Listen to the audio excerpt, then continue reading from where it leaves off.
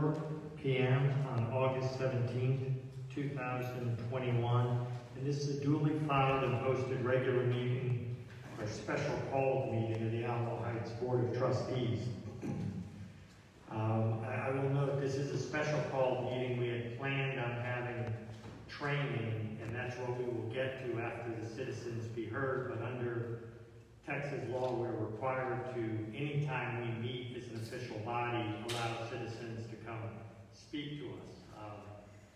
I would just advise everyone that we are not having any votes tonight. We're not taking any actions. This is a training meeting. So while we are always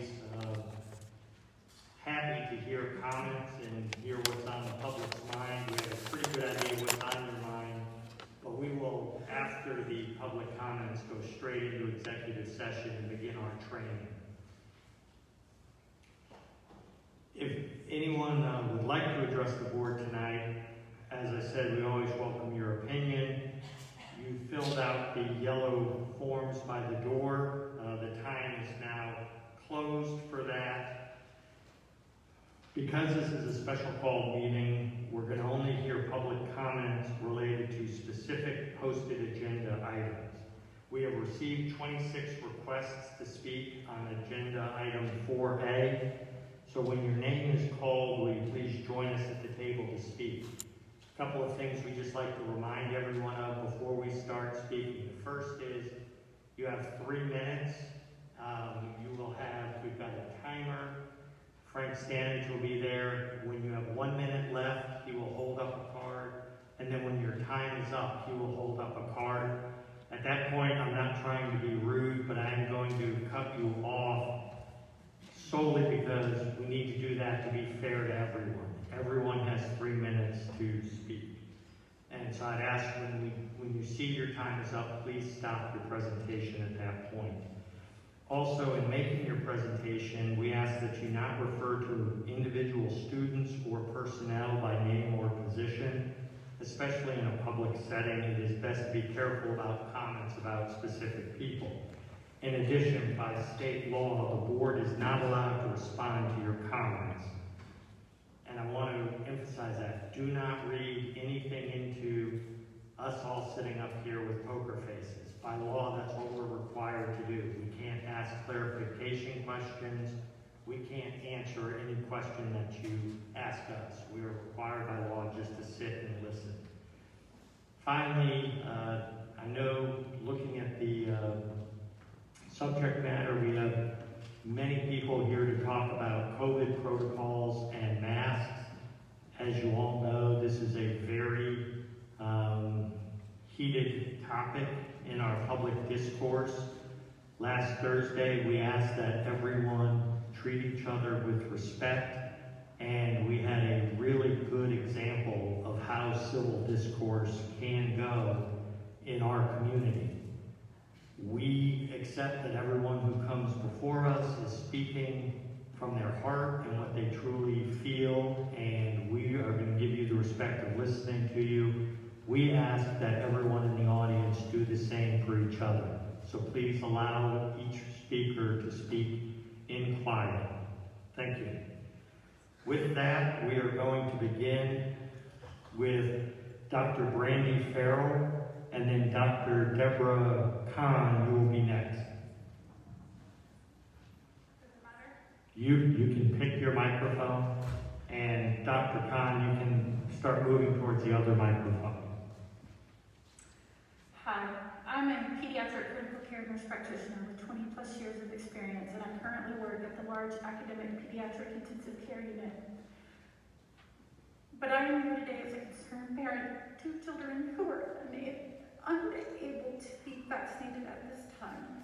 My daughter came home for the first day of 3rd grade, having been mocked for wearing a mask from the boy 2 feet across from her. My experience in the hospital on the front line of this pandemic drives my concern. This is not an opinion or a political debate. We, as your local healthcare providers, are telling you that this is a very serious situation and a very real concern. When I have a bad day at work, families have lost the most precious gift to them. We are having having bad days at work. The health experts nationally and locally agree that children spending 8 hours a day inside need to be masked to prevent the spread of a highly contagious disease. Researchers have found that asymptomatic carriers of the Delta variant are infecting an average of 8 other people, and locally 98% of our COVID positive cases are the Delta variant. The district's own mission statement, framed on the wall of the administration building, says we believe all individuals have an inherent value and all individuals have a responsibility to themselves and others. Universal masking is part of our responsibility to others and our society at large. This is more than just your family or child's desires. We need to think of those in our community who can't protect themselves. My patients with congenital heart defects, cancer, transplants, and other chronic illnesses are at extreme risk. This disease has taken many from our community, and I feel that our children wearing a mask inside is the least we can do as a society to protect everyone, especially the most vulnerable populations. The other part of your stated mission is that you will base all decisions on what's best for our students. The nonpartisan recommendations of the American Academy of Pediatrics, the Center for Disease Control, have been devised on the best research currently available. These experts in the field have given you recommendations. Other political opinions should not be a factor in your decision-making process. For those who state the district can't police or patrol students not wearing a mask, you currently enforce a dress code and an electronic device policy. You should do the same for masks. Lastly, the AHISD motto and code of character states that we understand how we act and what we say, and what we display reflect the character and values of the Alamo Heights community. I would argue that protecting the most vulnerable among our community is the best way to teach our children compassion, empathy, and uphold the character traits this district values. Thank you.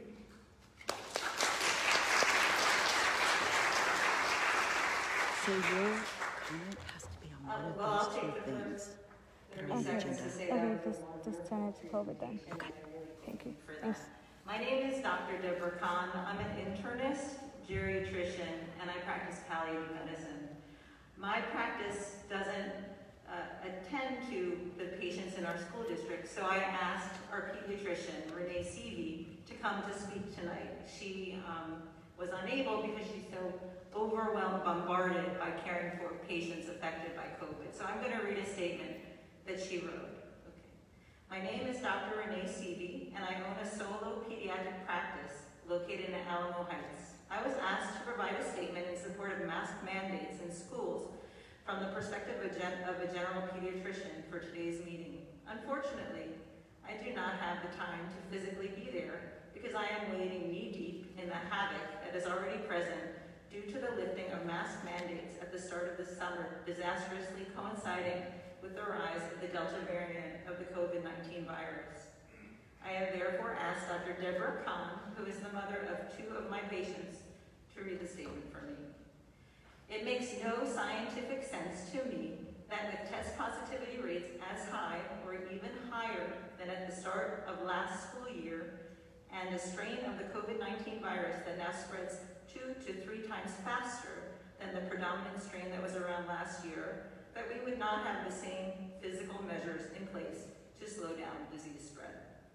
The existence of COVID vaccination this fall, which wasn't present last fall, is mostly an irrelevant argument because a majority of individuals in the school environment, all the kids under 12 years old, cannot yet get the vaccine and can only depend on the measures that were in place last year, like masking, to protect them. Every day, I get a call from at least 3 to 5 patients saying that either they are now positive and what should they do about their children, or their children were exposed to someone in their classroom who was positive, in the kids in daycare, or whose schools have already started. In almost every one of these situations, if one family member becomes infected, the illness spreads through the whole family. In my almost 21 years of practicing pediatrics, I have never felt this hopeless about the state of health of my community in which I practice. I could keep going, but my day of nonstop patience is about to start.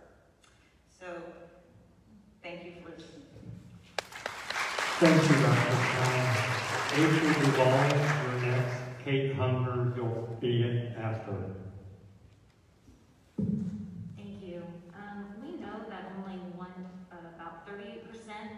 of students have any sort of immunity to COVID, and 1 to 2% of them who are infected will be hospitalized.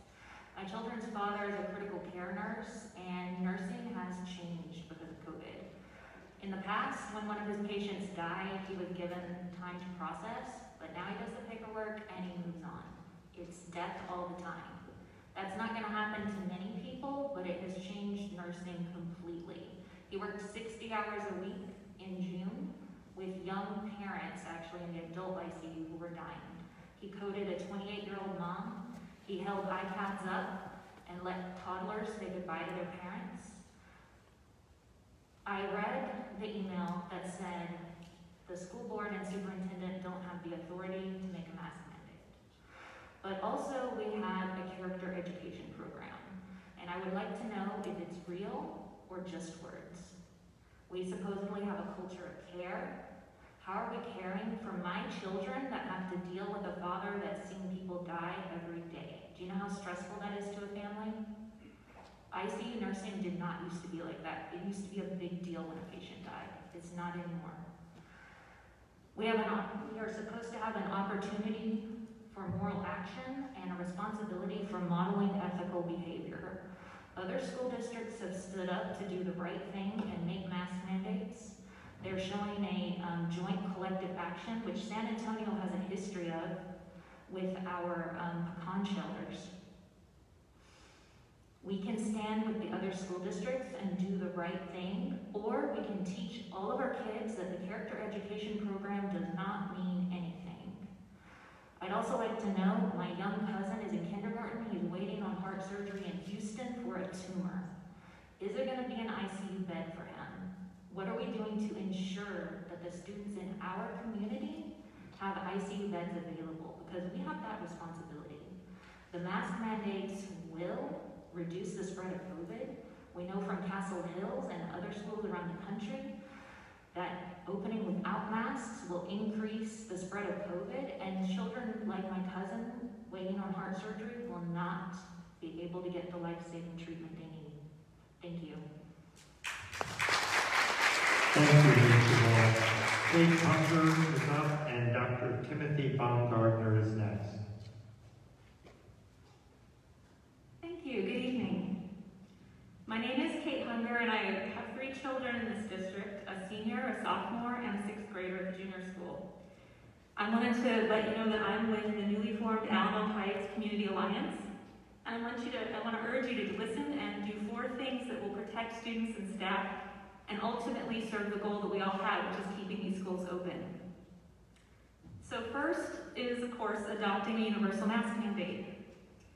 But second, we want you to outfit every classroom and every gathering place with standalone HEPA air purifiers. HEPA air purifiers, not just the ventilation throughout the whole school building.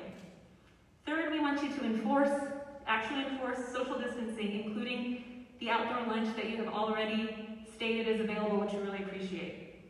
And fourth is providing virtual learning. Now, I want you to know that we have circulated a petition that, as of this writing, has at least 282 signatures. That's from parents and community members who agree that these are 4 priorities that you need to consider. Also, I want to tell you the reason that I'm here today, and that's because I have an 11-year-old who needs to be in school, but she also is too young to be vaccinated, and I'm not the only one here in that situation. And as her mom, I have to make a very, very impossible calculation.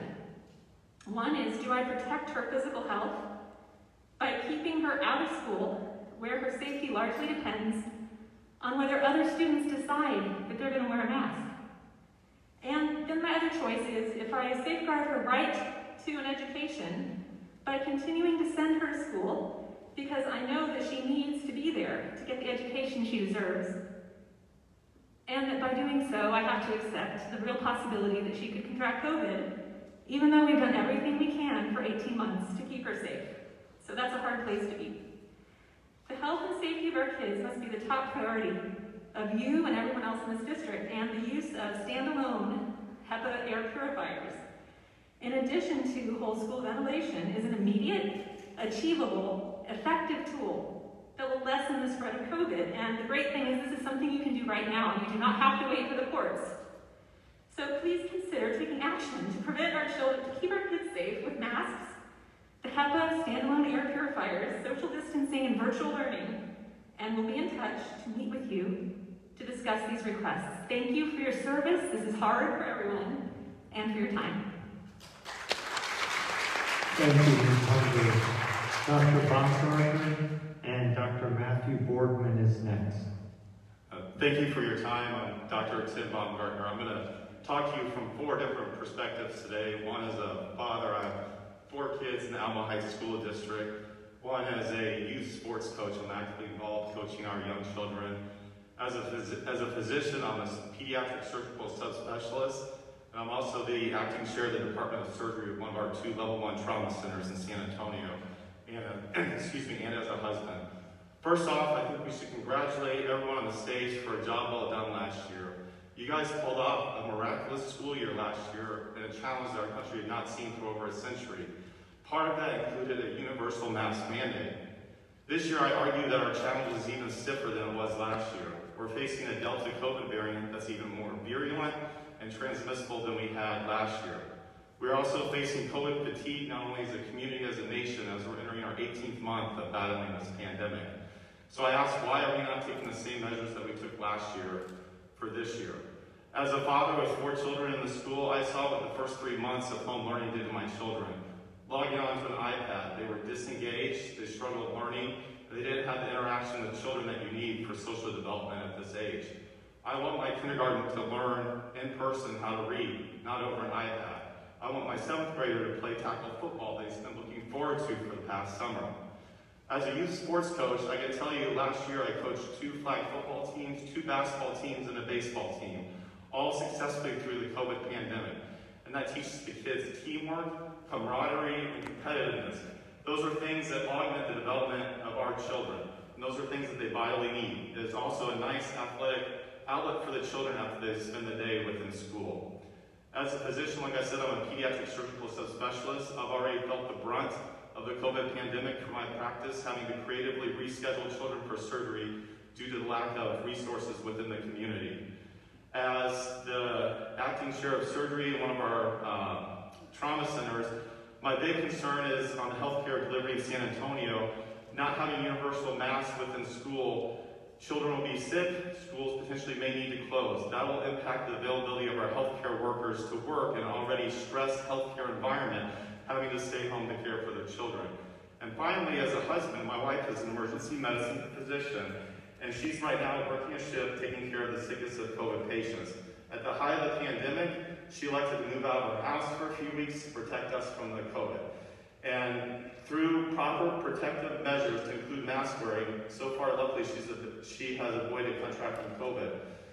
So in conclusion, you guys did a phenomenal job last year taking our school district through the COVID pandemic, which included a universal mask mandate. I argue that this year is even more challenging, so why would we do less? Thank you. Thank you, Dr. Baumgartner. Dr. Boardman is next, and then Amy Rahani will be afterwards, or Alan Rahani. Hello, my name is Matt, and I am Chief of Inpatient Medicine and a pediatric critical care physician in town. I've worked at 3 pediatric intensive care units in the city. I'm also chair of one of the national guidelines for treating COVID in this country for some of our patients. So that said, I don't know how much needs to be said more on masks. I brought several articles because I hear some are still questioning the efficacy of masks, but I at least brought some articles to submit to the board regarding the efficacy of wearing masks. I have 4 children, ages 2, 4, 6, and 8. My 8-year-old came back today saying that one of the boys in her class who was not wearing masks, said to her that his parents said that it's getting better, kids aren't really getting sick, it's not a problem. So I'm just here to speak to that. Certainly in one of our units right now in the city, there's about 5 kids with COVID. One who just came off something called ECMO, which is a heart-lung bypass machine. I spoke to my colleague up in Dallas. They have 5 children with COVID up there. 2 of them are on ECMO. It is a problem, and these kids are much, much sicker this year. Last year, we only saw maybe 1 or 2 with active COVID. Most of the children I saw was from MISC, a complication you can get from COVID, which typically occurs about 6 to 8 weeks after. So we haven't really seen that yet from this current wave. This is something that we can look forward to, if you will, in the next month or 2. With that syndrome, we had to send several children out of town here for potential heart transplants. It was that bad on heart lung bypass. So again, this is what we have to look forward to, and this is, we have a few things we can do to mitigate this. I agree with Dr. Baumgartner. You guys did a great job, and I felt a lot better last year in terms of the job you did with universal masking. So I'm asking you to continue the universal mask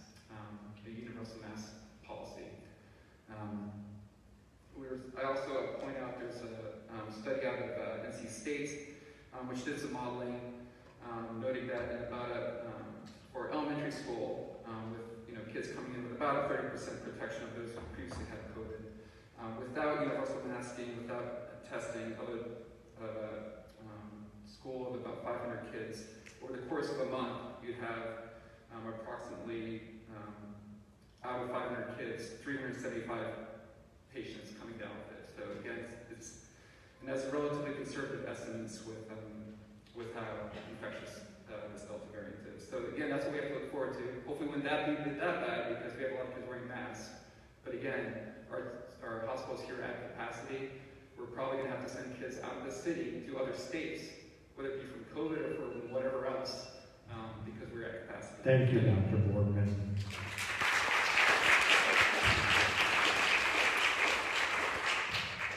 Rahani, and then Dr. Laura Lindner will be next. Thank you very much. Good evening to everyone. Hope you're doing well. And I agree with the previous speakers. Thank you very much for everything we did last year.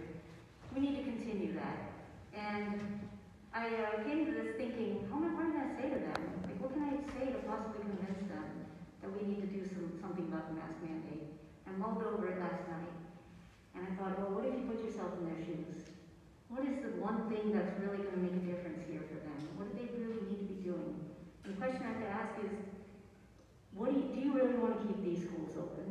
At the end of the day, as the board, that is your decision. It is your responsibility, and you can make that decision. San Antonio ISD is taking it through the teeth right now, but they are making that decision and putting in a mask mandate. They have a 2% positivity rate in a city that has 20% plus. Meanwhile, Castle Hill, somebody mentioned it earlier, about 477 students within 3 weeks of opening. As of today, I think they have about 70 in quarantine with positive IDs, so it's only growing. The question becomes, how long is this mask mandate going to last? Well, let's compare it to, say, a hurricane. If you have a storm coming and, you're getting ready for it, peak of the storm is here, are you going to go outside while cars are flying around and trees are getting thrown on the ground? No, we're going to stay in our houses, close the door. But for how long? A few days until that storm is over. We're in the peak of COVID right now in this city. If we can just, push through and have everyone masked up for 3 weeks, 4 weeks, until, let's say, the strategy comes down to 100 cases a day.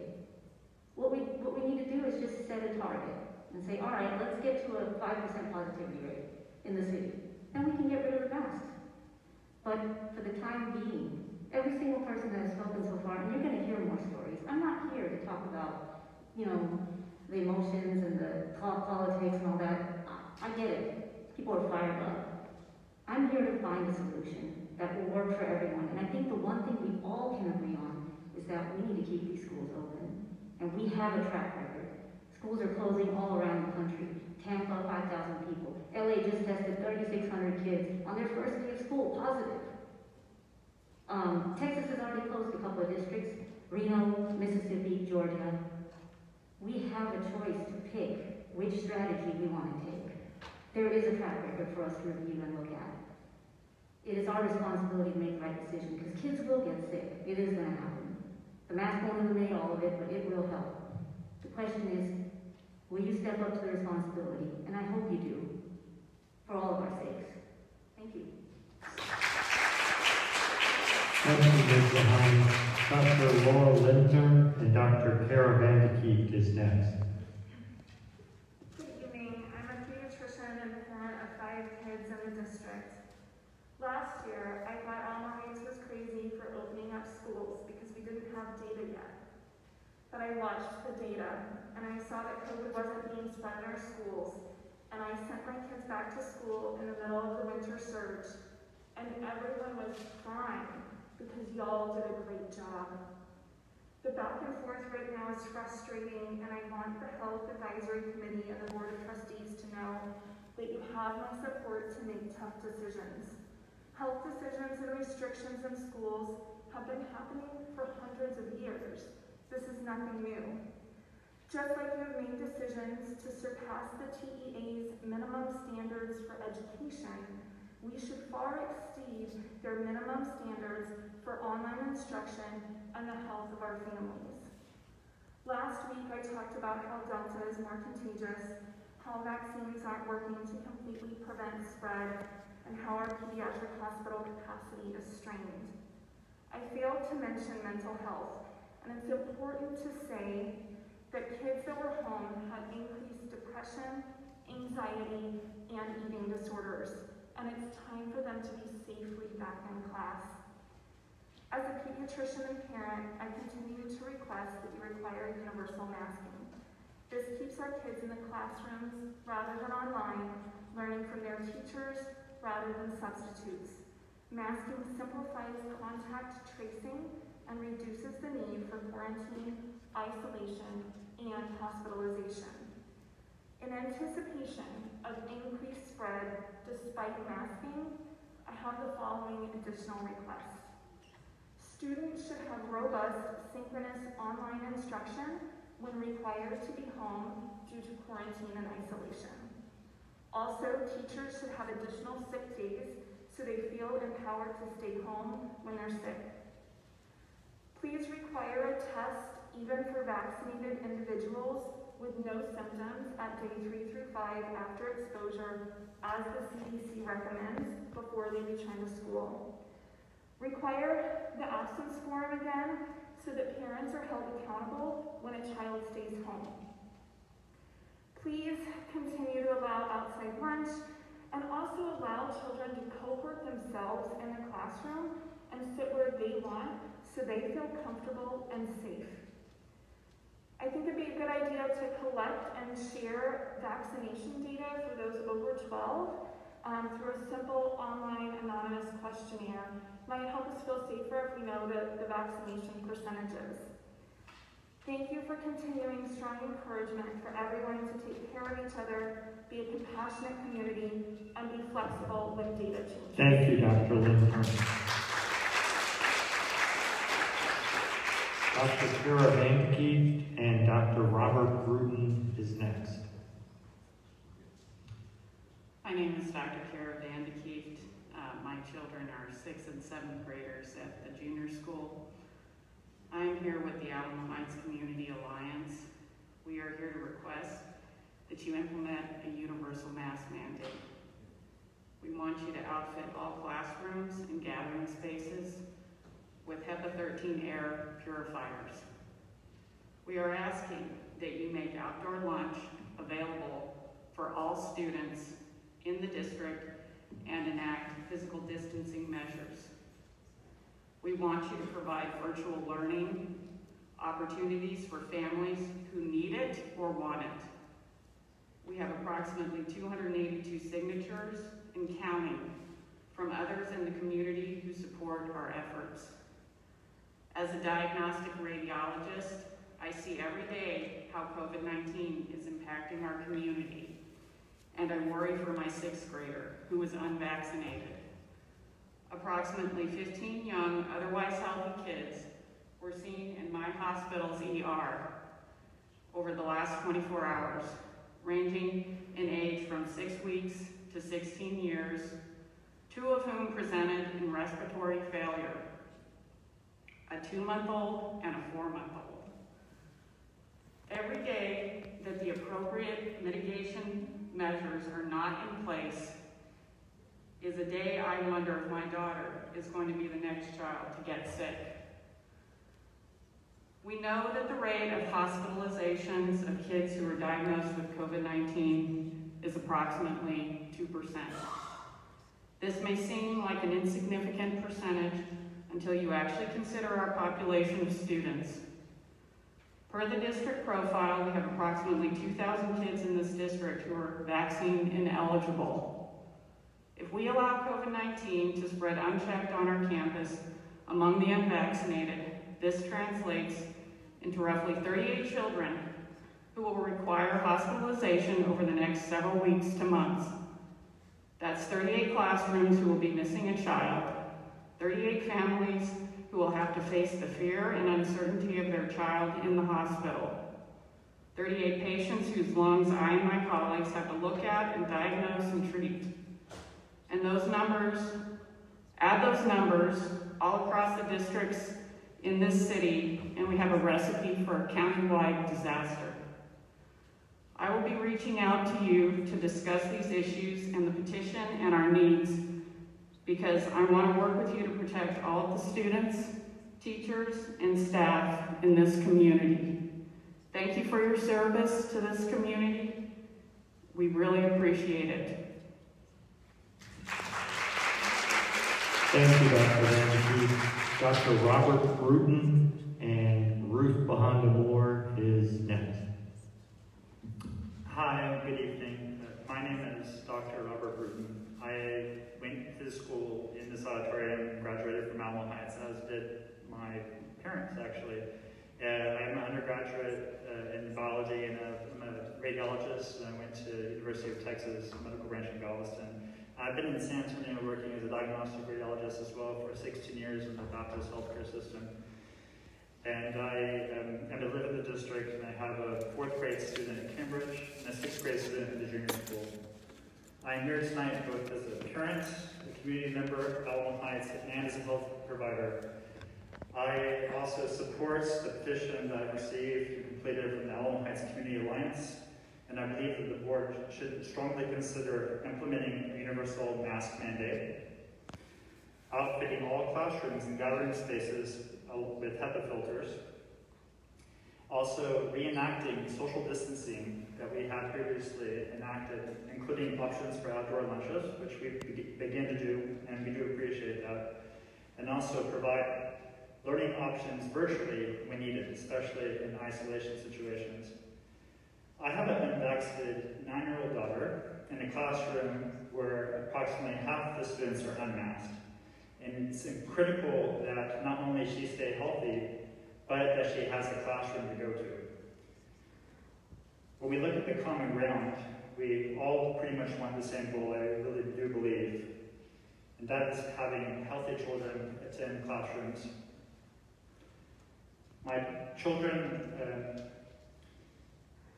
both believe that masking helps, but I'm dismayed that it doesn't help in a situation where only half the classroom is masked, and that it not only prevents receiving the virus, but also diminishes the spread of the virus to the kids. I've watched personally as a physician COVID cases rise significantly in San Antonio for the past 2 weeks until we are at critical levels like you've heard from multiple healthcare providers tonight. Our hospitals have been asked to stop elective procedures. We're seeing delayed services for EMS and rescue capabilities. ICU and COVID wards are full or approaching full. We're seeing younger and younger patients falling more and more ill regarding COVID-related illnesses. It's unacceptable both to increase our child's exposure as well as overwhelm our medical resources as a community. It just doesn't make sense, especially when there are options that are doable.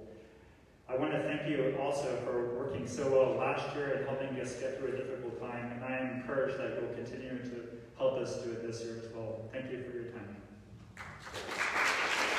Thank you, Dr. Bruton. Ruth Bahanda-Moore and Matt Ford, you'll be next.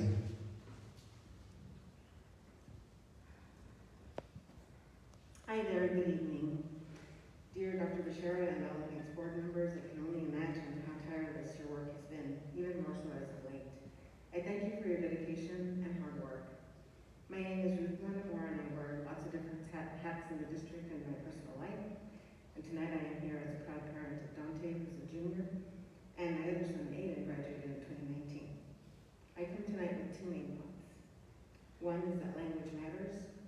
two is who we are as a community. In terms of language, personal versus public. Personal choice and that which only affects me has to take a back seat in times like these. We have been and continue to be in the midst of a public health crisis. We all need to do our part for the greater good, and it includes having masks as mandated in the classrooms. And in terms of who we are as a community, we are kind and think about each other, acting in ways to help each other out. At last week's board meeting, I listened to a community member quote, "Remind you of who you are," end quote. And he went on to tell you exactly what your job is. Well, I know that I don't need to remind you of who we are as a community. You live here, you work here, your kids play with each other. We shop at H-E-B and have conversations in the aisles. We share recipes, we share life stories, laughter, and tears. The best practice, the scientists and medical doctors, many including those in our community who have done an astounding job, and I can't even thank them enough for their hard work and for being here tonight and at last week's meeting to address those specific issues. They have told us time and again to wear masks to help stop or slow down the spread of the virus.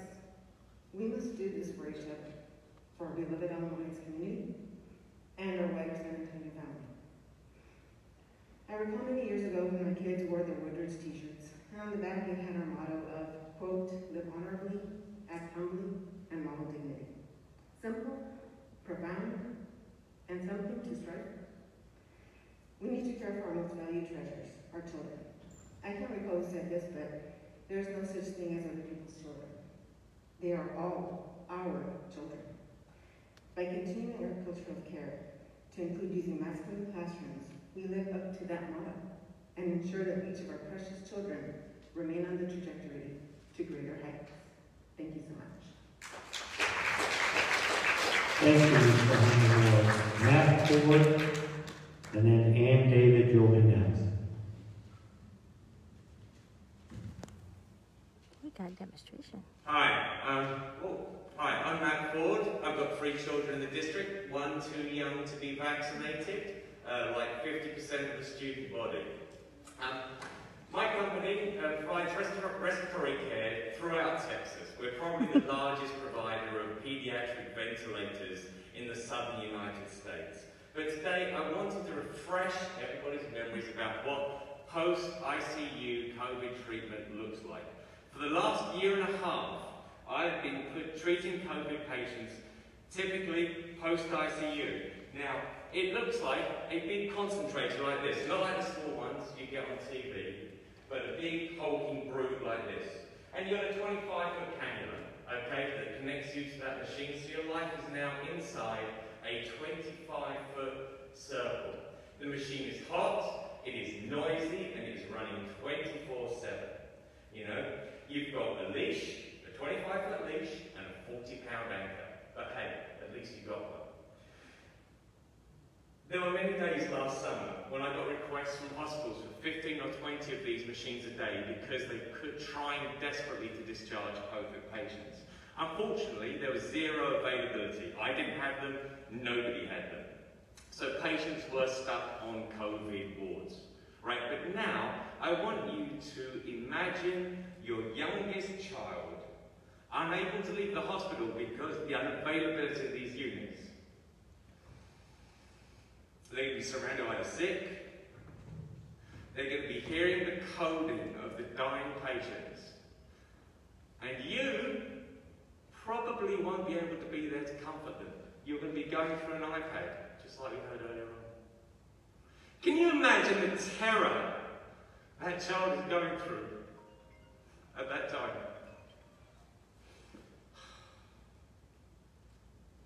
So that's the part we're playing with, right? We've got 2 weapons here. We've got vaccines and we've got masks.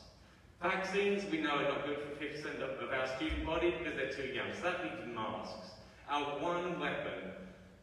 And we're debating not using them.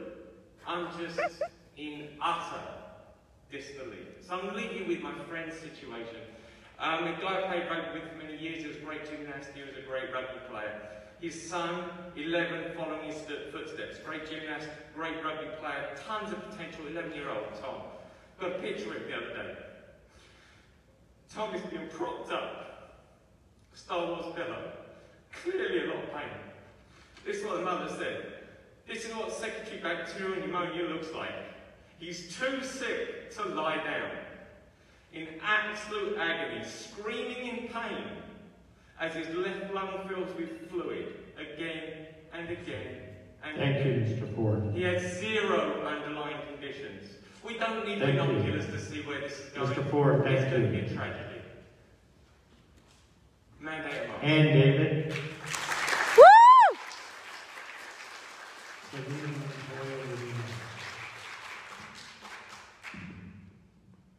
Hello, my name is Dr. Ann David. I saw you last week. As you may remember, I'm the parent of a 2nd grader at Woodridge and 2 7th graders at the junior school. I'm with the Alamo Heights Community Alliance, a newly formed group. A petition we started circulating yesterday has 282 signatures, 35 of which are health professionals, some of whom you've seen this evening. And I do want to take a moment to say how deeply grateful I am, not just for their service, but for their willingness to share their stories, because that's hard. And I want to take a moment to acknowledge that. The Alamo Heights Community Alliance is asking for 4 things: to implement a universal mask mandate, to outfit all classrooms and gathering spaces with standalone HEPA air filters, to hold lunch outdoors for all students and enact other physical distancing measures which were successful last year, and to provide virtual learning opportunities for families who need or want it. By providing these mitigation measures, as you well know, for the Delta variant of COVID-19, we help keep schools safer and open. I think of how different the news is from Thursday. From Thursday, the first notes of what was happening in Castle Hills were just starting, had been reported in the newspaper that morning. And now there are districts in Texas that are closed for 2 weeks, so the whole district can quarantine.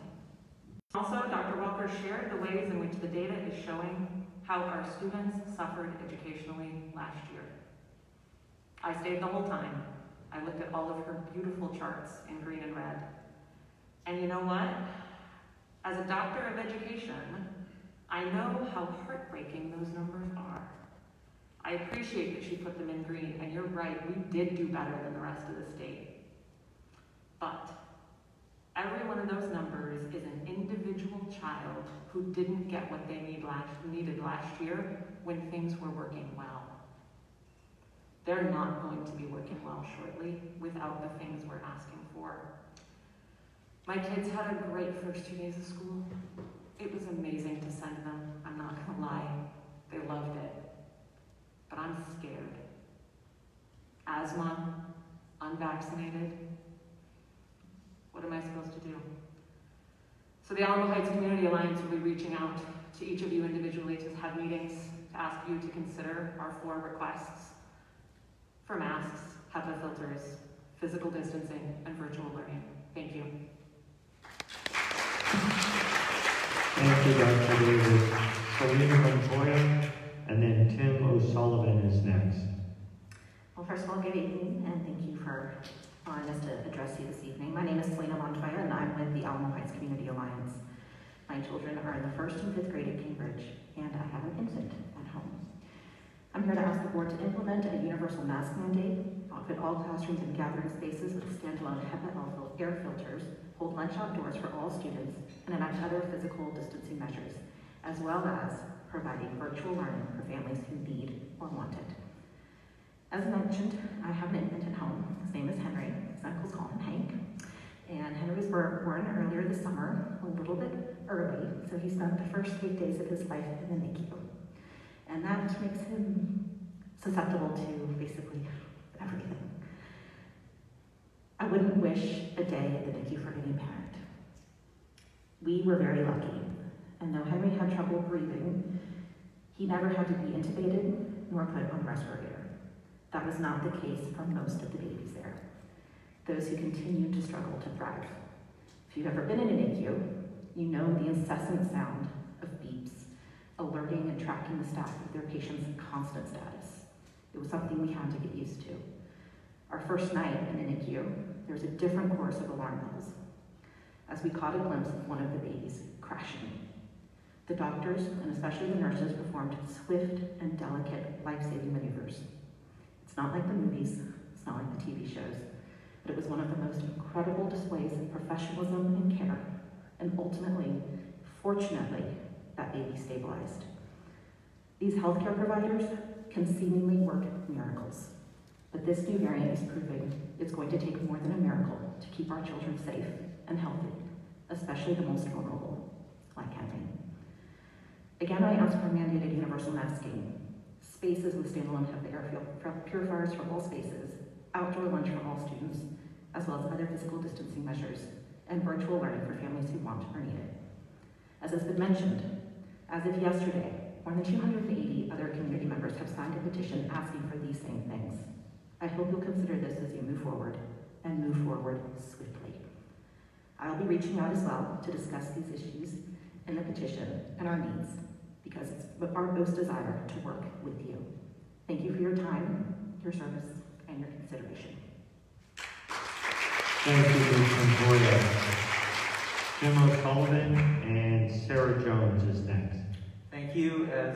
My name is Tim O'Sullivan. I'm speaking on behalf of my family, including a 6th grader at the junior school and a 4th grader at Woodridge. I'm also a member of the Alamo Heights Community Alliance. I wanted to start by thanking you, not only for your heroic efforts last year, but also for your encouragement of masking in your last superintendent's communication, Superintendent Bashara, on Sunday.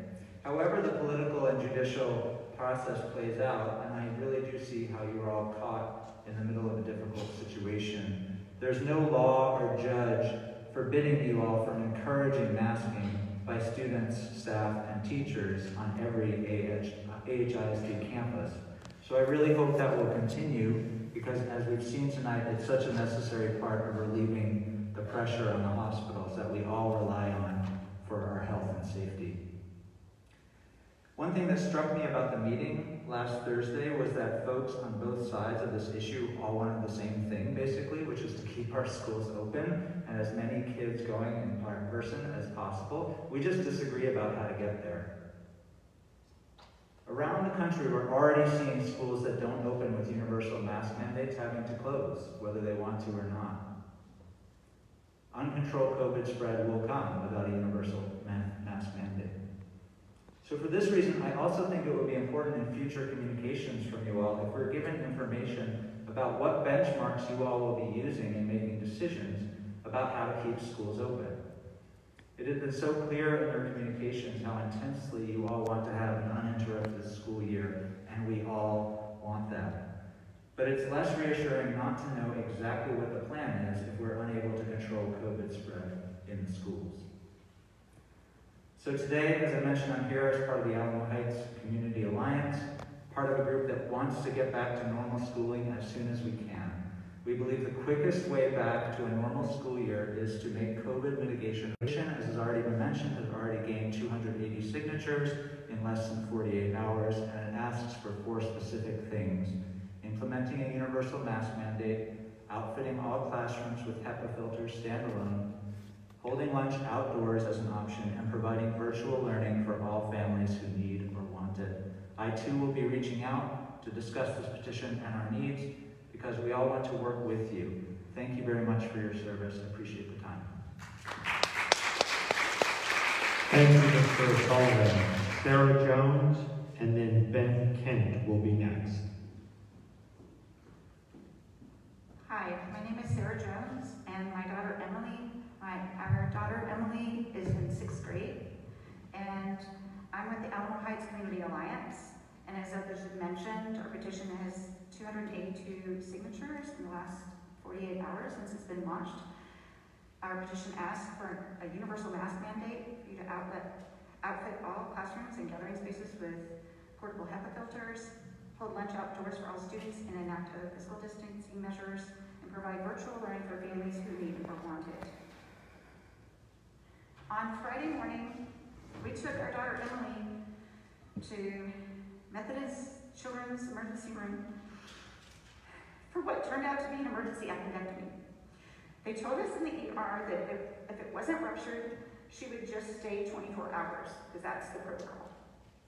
Then they said she would have a bed in the oncology department a few hours later because they were, out of beds. By the time she got out of surgery, the surgeon said that she was doing well enough that she could just go straight home. They were completely out of beds at that point. The good news was that it wasn't ruptured, and that's why the doctor was saying, well, she can go home. And then the doctor said, well, she might even be able to go to school on Monday. At that point, I burst into tears. When the anesthesiast walked up, she looked confused, because she had been there. She knew everything went well. And I had to explain that I know it doesn't make sense, but who knew that Alamo Heights Independent School District could feel like one of the more dangerous places for children to live in this city. I'm terrified to send my kid to school. And I knew it would break my daughter's heart not to get to go, since she only was in person last year from February 1st on. As I was telling this, the surgeon said, don't get me started, my blood's already boiling. Two of my daughter's closest friends that live here in Alamo Heights are now at YWA, the Young Women's Leadership Institute Academy, at SASD, and at BASIS, Northeast. They all had 95% compliance with masking without any mandate in place. This was prior to any mandate, any court battle, anything. That sounds like a culture of care to me. Now, I'm still glad I'm here. I'm glad my daughter got offers at YWA. She somehow magically got a spot at BASIS, Chavano, a few spots available in this city. We looked at our options. Our daughter loves to play the cello. There's so many reasons to be here. We were thankful to have 3 good choices. So I'm glad I'm here because this is going to make us all better. It's going to make us all better people. My daughter gets to watch this. Thank you, Ms. Jones. Thank you. And Lisa Fox is next. Good evening. Ben Kent here, parent. Got a 4th grader, 9 years old, not vaccinated. 7th grader, 12 years old, vaccinated, thankfully. And I'm really here just to, number one, in awe of the other speakers here this evening, just to add my voice to the chorus and to talk about a few things that I hope we can all agree on. Number one, COVID is our common enemy. We're all in this fight together. We have a common interest, which is we want our schools to stay open. We want our children to flourish in school with no interruption. And it's pretty clear to me that increased spread in our schools puts that at risk. That our schools, the more COVID spread we have, the more risk that our schools will not stay open. Besides vaccines, the simplest and easiest tool that we have to fight this enemy is masks, particularly for our children that are under 12 and aren't able to get vaccinated. Wearing this small piece of fabric is really almost nothing. If we were in the military, we'd all be working together, we'd all be armoring up to find an enemy that's killed 700,000 Americans. It's almost nothing. So, and also we know that masks work. Look how well our school system did last year. It's really amazing, and I thank the board and for everybody that was involved in that. So I call on the board to do the right thing, to be the leaders that we've elected you to be, to minimize the risk to our schools, to our children, from having increased spread and increased risk of shutdown and require masks. Thank you. Thank you, Mr. King. Lisa Fox, and then Maribel Lepe will be next. Okay, hello? All right. So I'm here tonight because I want to thank the doctors. Y'all are better people than me, because I would have quit by now. I would have. And all these people asking you to mask mandate, and I already know what's going to happen. Y'all will not mask mandate. Y'all will not go against the governor. Y'all won't do it, no matter what. The school will shut down. There will be spread of COVID. It will happen eventually. You cannot test. People will not test because they don't want to know if their child has COVID. Why would they want to know? So it probably will not show for a little bit, but in the end, it will start showing because kids will start get sick and it will spread. I just ask for one thing: to allow children that are unvaccinated, that are unable to get vaccinated, under the age of 12, to be able to stay home and still go to school online. And it could be so simple as Google Classroom. My two young sons are right now quarantining with my mom because they were exposed. And all they have is a computer and Google Classroom, and they do it easy. I know a lot of kids did not do online class easy, but mine did. So if the bare minimum of that could be provided, I would appreciate it the highest. And so would my children. Because they don't feel safe. No, even with the mask on, they don't feel safe because they know the facts. If their children are there with no mask on, they can potentially get COVID and get sick. I mean, who in their right mind wants their child to even be sick? I have never seen so many mothers sign up for their children to get sick, even for 5 days for a fever. Like CPS should be called for that. I know that you get about $2,000 to $5,000 a student, I believe, per year. Divide that by 180 days, I believe, is what's necessary for a child to be in school. That's $16, $17 a day. Just put a price on it. Put a price on it. Because I promise you, if you put a price on it, Alamo Heights will raise the money to fundraise for it. If it's not going to be paid by the government, it will be paid by the parents.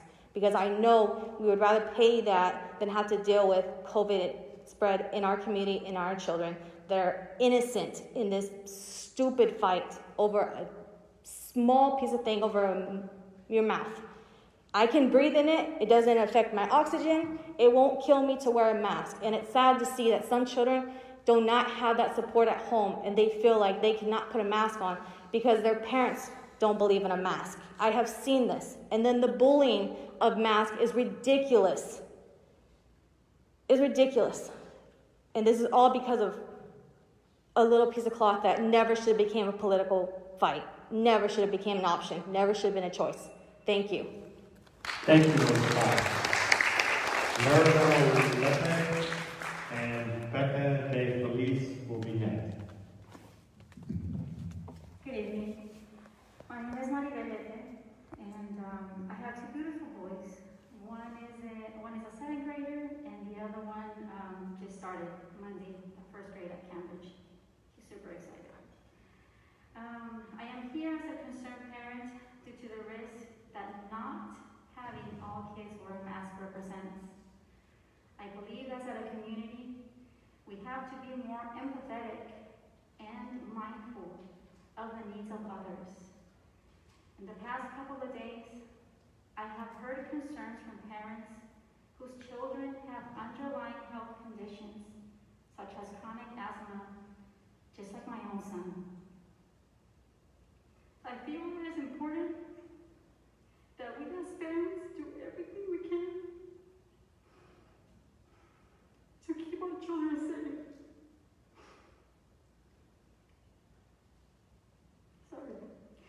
And the school district should do the same.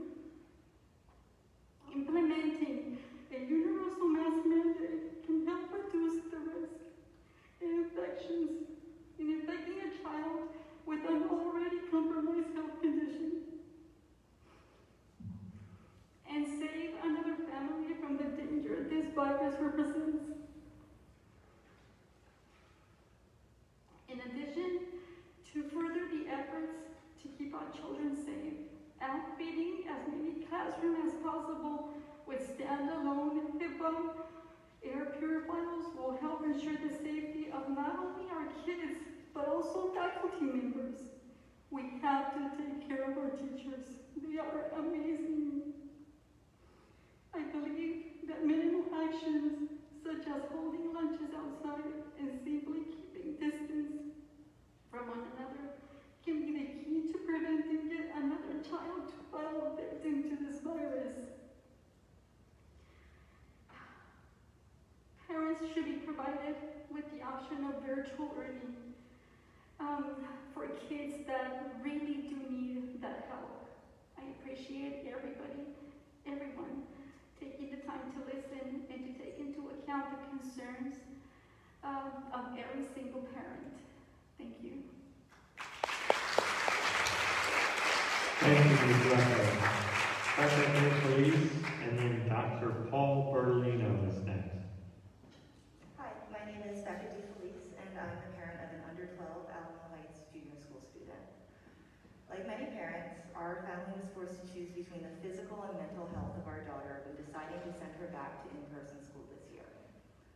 I appreciate that our district, state, and country have faced unprecedented challenges with the COVID-19 pandemic in the past 18 months.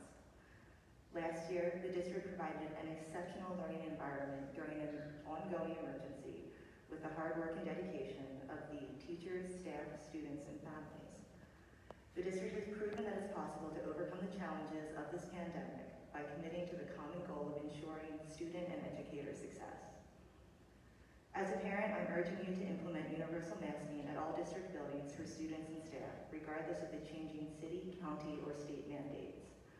A growing list of Texas districts have, in accordance with the CDC and American Academy of Pediatrics COVID-19 guidelines, implemented this policy to mitigate the spread. The following Bexar County ISDs include San Antonio, Edgewood, South San, Judson, Harlandale, Fort Sam Houston, Randolph, and Lackland Fields ISDs. Other Texas independent school districts include Dallas, Houston, Austin, Richardson, Round Rock. I will the list. In comparison, the first ISD to experience a district-wide shutdown was forced to do so after just 6 days of welcoming students back without a universal mask mandate. Ultimately, we trust that the board trustees, who campaigned and were elected to safeguard our children's education and educational environment, will act in the best interest of our students. We all want school to return to normal for the sake of our students and educators, but with over 54,000 COVID-19 deaths in Texas and the rapidly spreading Delta variant, we are not operating in normal times. The expert recommendations are clear. Vaccines and universal masking are paramount to the prevention of COVID-19 infections and will reduce the risk of campus and district-wide closures. With approximately half of AHISD students under the age of 12 and thus ineligible to receive the vaccine, universal masking is our best hope of reducing educational disruptions. I urge you to implement this policy, and I thank you for your time. I also have the written statements of 9 other parents who were unable to attend because of work, so I'm just going to bring those up for you. Thank you, Ms. DeFelice. Dr. Paul Bertolino and Holly Keith will be next. Hey gang, Paul is not here right now. I'm his wife, I'm Leslie Bertolino. He's stuck at work. He is the medical director of radiology for Methodist South, and he very diligently sent me his statement, so if you guys don't mind, I'll read it. Real fast, we've got 2 kids in the district, one's unvaccinated. And she just started Cambridge, and it's awesome, but, you know, not enough kids in masks. All right. My name is Paul Bertolino. I've been a practicing interventional radiologist in Texas for the last 10 years. My family and I have been part of the Alamo Heights community for the last 6 years. And as a physician, I have witnessed this pandemic firsthand since the beginning. It often begins when the patient arrives in our ER and they have chest x-rays that show multiple hazy areas of pneumonia. The patient may be admitted as the infection takes hold, and my department is consulted to help treat some of the many complications of the initial infection. Seemingly in a predictable, stepwise fashion, a COVID patient's lungs become progressively hardened and scarred, making oxygen exchange much more difficult. Finally, the patient may develop a collapsed lung as the architecture of the lung fails, and first we try a small chest tube to reinflate the lung. We may soon proceed to the largest chest tube available, or even multiple chest tubes, in an effort to keep the lung inflated. At this point, there's little chance for rehab, and the patient will very likely succumb to another complication, such as sepsis. As a physician and parent, it's most difficult to comprehend that most of this is now preventable. Many have chosen to continue to choose not to follow the recommendation of the experts in our society that we have educated and groomed to keep us healthier and happier than previous generations. Many cite freedom and their right to make what many of the experts would deem poor decisions for themselves and their families. As a physician and parent, their freedom ends when it affects the health of me and my family, specifically my unvaccinated daughter. When they choose to not wear a mask or obtain a vaccine, they risk me being exposed in the hospital and then returning home to infect my unvaccinated daughter. And when they fight to have their child go to school without a mask, their poor decision places my unvaccinated child directly in harm's way. As a physician and parent, I am pleading with you to implement a universal masking policy regardless of what the city and or county dictates. Please wear a mask and get vaccinated. It is literally that simple. And as his wife, I agree with him. Thank you very much. Let's go to Alan Key, and then Carlos Cifuentes is next. Good afternoon. I want to thank you for your willingness and your attentiveness in hearing all the parents who are here today speaking on behalf of our children in our community. I'm a pulmonary critical care physician at UT, specializing in treating patients who undergo lung transplantation. So over the last year and a half, I've heard some of the worst stories with regards to the ravages of COVID on particularly the lungs in people. But I'm also the mother of a third grader at Cambridge Elementary, and I'm here today asking you to act on her behalf, as well as the rest of the students within Alamo Heights Independent School District, and enact a universal masking policy this year, regardless of how the political winds may blow. As we're all aware, as many parents have said here today, COVID is continuing to increase in our community, and we all know that the Delta variant causes more severe illness and is more infectious, even amongst kids. We're seeing it in schools that have opened without universal masking policies, such as Castle Hills. We're seeing it in our PICUs and in our children's wards and inside the hospitals. We're seeing more sick kids. We've adopted these ideas that COVID doesn't cause severe illness amongst kids, and so it's not really a big deal. But I think as going forward, we'll see that that's not necessarily the case with the Delta variant. My mother-in-law is a critical care attending at Methodist, and she wanted to be here tonight, but unfortunately couldn't because she's taking care of sick kids in the PICU with COVID. These are the things that keep me up at night. But the things that really worry me are what happened this morning as we were waiting for the school bus on the second day of school. My daughter said to me, "I don't feel as safe at Cambridge this year as I did last year." Last year, the school district did a great job of keeping kids safe. There was no in-school spread because of universal masking, because of social distancing, because of the plexiglass at the desks and in the school and the cafeteria. But this year, a lot of that is gone, and my daughter doesn't feel as safe. And I think that that's really scary and really unfortunate for her learning experience.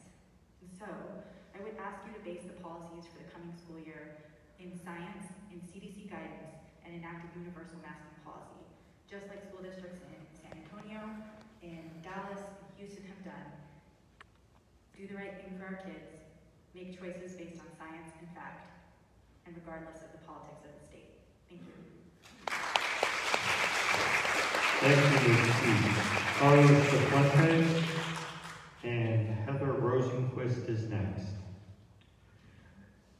Thank you, members of the board, once again for your excellent work in the previous year, bringing us to another year of education. Our daughters are so excited to begin the year, and I'm glad to be able to go home and tell them that the dedication that the board is giving to try to make sure that this year is safe and successful. I mentioned at last week's previous board meeting that we have a daughter who's a sixth grader now at Wayne High School. Yes, they both happen to have essentially underlying conditions. One, lupus, an autoimmune condition, another residual symptoms recur from a previous bout of pneumonia.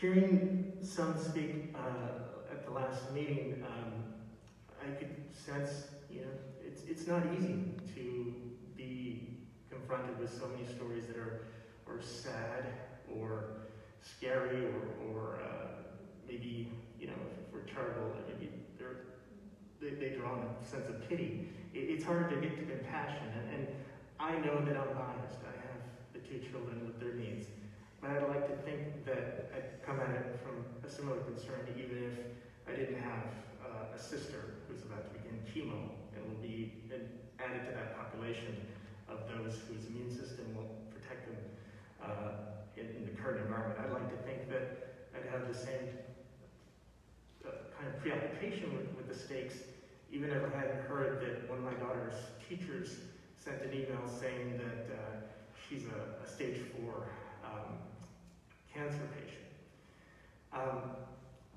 But all to say, what can be done? For all the considerations that you want to take, what can be done? I stand here in favor to add my voice to those who are in favor of universal masking. While conditions require, and for so long as conditions require, no matter whether other levels of government lose heart, lose will, or lose conviction. It's okay for the district to take a stand and express what they think is best to protect those in our district, those not only the youngest and most vulnerable, but those whom an asymptomatic or symptomatic student would come into contact with. When we talk about personal responsibility, I think we need to take that further and imagine the chain that we can interrupt with sound policies and good protective measures that protect our community at large. What do you tell the student who not only becomes sick, but maybe feels that they've got someone else sick? It's a heavy burden for our youngest, and I think the board's in a position to follow a good policy that protects the safety and education of our students. I wish you the best in this tough decision. Thank you. Thank you, Mr. Chipotle. Heather Rosenquist, and then Ashley Beekman will be next. Good evening. My name is Heather Rosenquist, and I'm a parent of a sophomore and a senior here at the high school. I want to start by echoing the statements of those before me and saying thank you so much for your service and everything that was done last year to protect our students' health while also providing exceptional learning options. It was and truly is appreciated. And I ask for the same consideration this year, including a universal mask mandate. In the context of the pandemic and the Delta variant, I thought we should take a look at our district's rallying motto or tagline: live honorably, act humbly, model dignity. To live honorably is to be someone who believes in truth and doing the right thing. The truth is that COVID isn't over. The Delta variant is here, and we can do something to help prevent our children from getting sick. Doing the right thing is to be masked up. To act humbly means to be unpretentious. Let's be unpretentious. Let's not think that we can be unmasked and not get COVID. And finally, to model dignity. Dignity means to be worthy of honor and respect. The very best way we can honor and respect each other is to protect our students and their health. So I ask you to please act swiftly on a universal masking mandate. We want our schools to stay open, and we want to protect all students, both the vaccinated and unvaccinated. Thank you. I appreciate your time and consideration. Thank you, Ms. Rosenquist. Ashley Beekman, and then Joe Gahn is our last one.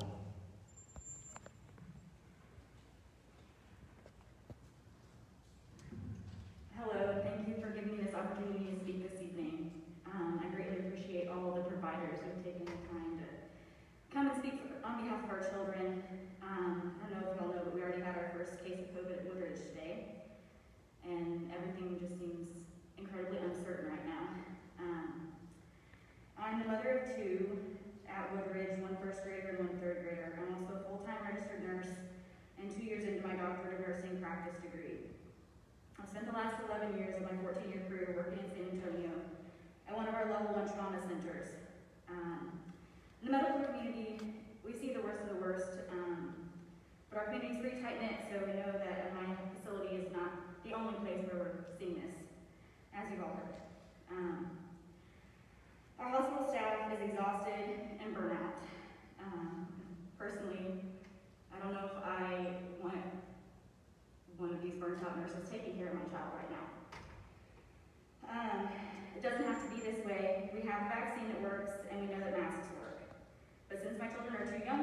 vaccinated. Until then, they will continue to wear masks. Our children can do this. They did it all last year, and the district has the resources. The simple and effective plexiglass that's no longer up. Speaking for my children, I know they do want to end up back at home, or they do not want to end up back at home doing virtual learning. They love their school, their teachers, their friends, and they need the psychosocial benefits of in-person learning. After just one day at school, my kids came home telling me about 4 children in my son's class not wearing masks, 1 child in my daughter's class, and also her teacher elected not to wear one. In addition, my 3rd grader reported seeing several teachers throughout the school not wearing masks.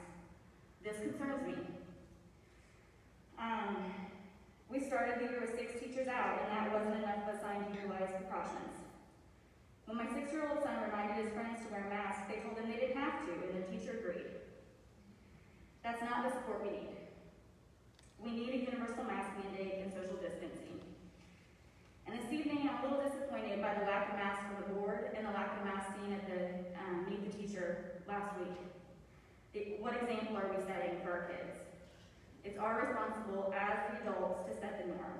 My children, my young children, even know to wear masks, not only to protect themselves, but out of respect for those around them and the possibility for the asymptomatic spread.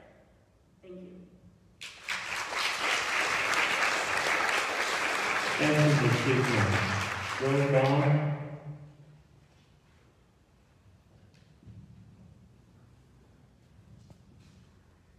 Thank you very much.